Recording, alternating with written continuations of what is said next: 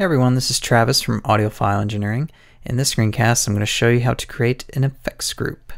So I got myself a little project here, and I want to create an effects group containing some of my favorite plugins.